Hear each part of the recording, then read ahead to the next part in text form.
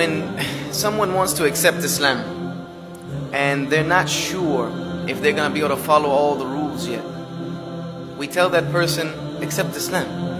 Accept Islam, because no one gets everything at once. We have to understand when dealing with new Muslims, and this is a huge problem I have with how we deal with new Muslims, is we try to drop 23 years of revelation on the Quran on them in one day. The Quran was not revealed like this.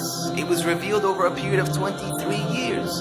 And Aisha, peace be upon her, said, if the first things that Allah revealed was the issues of halal and haram, meaning what's permissible and impermissible, everyone would have ran away from this.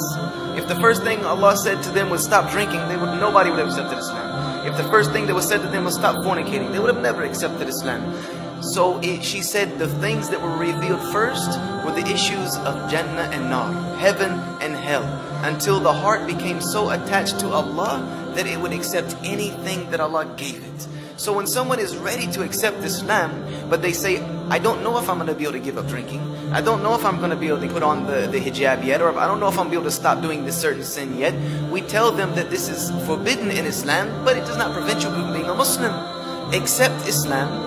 Try to push that person towards Allah. Let their heart become attached to Allah, and you won't need to tell them what to do. They will do it on their own. But if you make this a barrier for someone entering into Islam, you have thrown the entire Sunnah out the window. Because the Prophet ﷺ brought people to Islam. He never turned anyone away.